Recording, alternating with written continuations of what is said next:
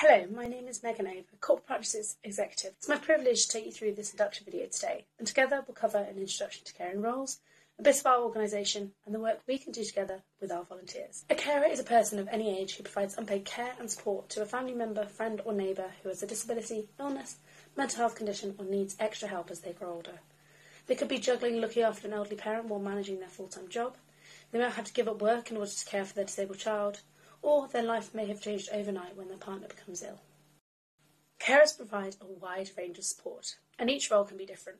Valuable support can vary from practical tasks such as household chores to help with personal care or shopping and emotional support. It can be hard for carers to recognise that they are providing unpaid care. Where does being a sister, partner or son end and being an unpaid carer begin? It can be useful to think of it in terms of what would happen if the carer wasn't there. Would the careful person get by? Would they need any other support instead? Many of us don't expect to become an unpaid carer, but the reality is 2 in 3 of us will care in our lifetimes. Whether it's round the clock or for a few hours a week, caring can have a huge effect on us, our lives and our plans. It takes carers on average 2 years to recognise their caring role, by which time many carers are often pushed to breaking point. That's why it's so important to raise awareness of who a carer is and the support available to them. Recognising you or someone you know is a carer is an important first step. The video I'm about to show you is part of the Share That You Care campaign, which was made through Carers UK's partnership with Centrica, parent company of British Gas. It shows the impact that caring can have on people's lives and how talking can help. It can be hard to watch because it deals with the gulf between how carers feel inside and how they are perceived by those around them. This can be incredibly challenging for carers because it can make it harder for them to reach out for help, even from those closest to them, their loved ones or friends. This can lead to feelings of isolation, which a lot of carers tell us they find really hard.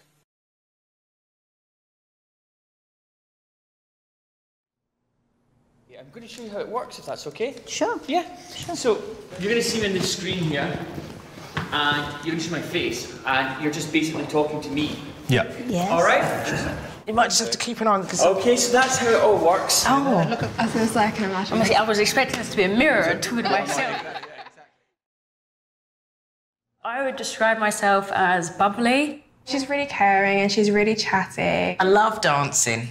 Dancing's my thing. She's fun. She's just so well put together. I try to always put on a sunny face, I guess. Would you like an impression? Hello! How is everyone? He's very sweet, very, very sweet and very caring. Very kind. Anxious.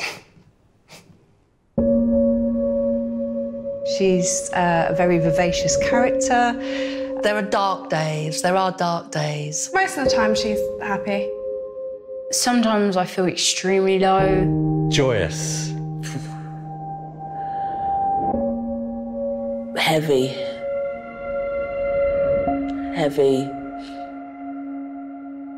Yeah. Very thoughtful, very caring person. He's really lovely.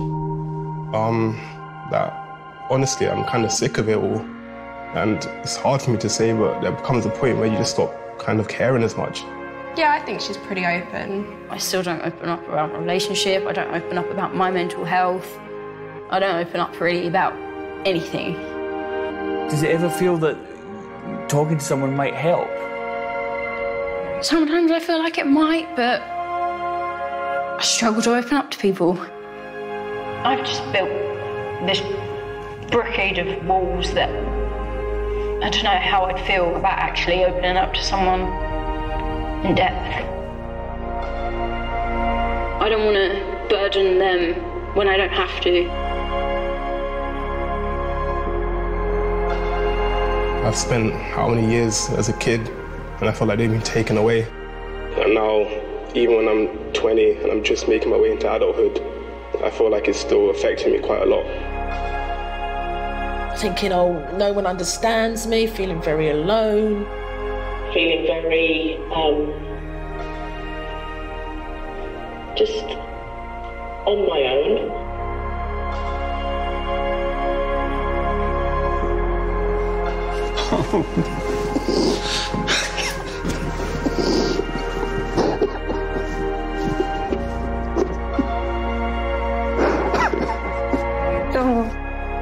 I love you so much. Very much. Like, I'm such a bad friend. No, you're not. You're I just not. felt like if you wanted to talk to me about it, you would. No. And It's a hard topic. I know.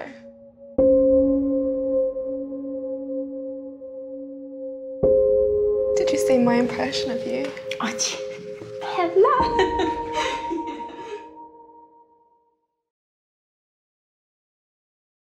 Here are some facts about unpaid carers to give you an idea of how much unpaid care is provided in the UK today. It's probably a lot more than you think. According to the census in 2011, there are 6.5 million unpaid carers in the UK. However, recent polling suggests there may now be up to 13.6 million people providing unpaid care, an incredible 1 in 4 of us. And sadly, nearly 500,000 people have left work to care in the last 2 years. That's 600 people a day taking that decision, often leading them to be in positions of financial hardship. This unpaid care saves the state a massive £193 billion a year. Caring can be rewarding, but it can also take its toll, both physically and emotionally. Evidence shows that when caring is unsupported, carers can struggle to get a good night's sleep, to stay healthy, to maintain relationships with friends and family, to stay in employment as long as they want to, and to have a life outside of caring. They are twice as likely to report poor physical and mental health. The impact of caring is not the same for everyone. Some people are caring 24/7, while others care for a few hours a week.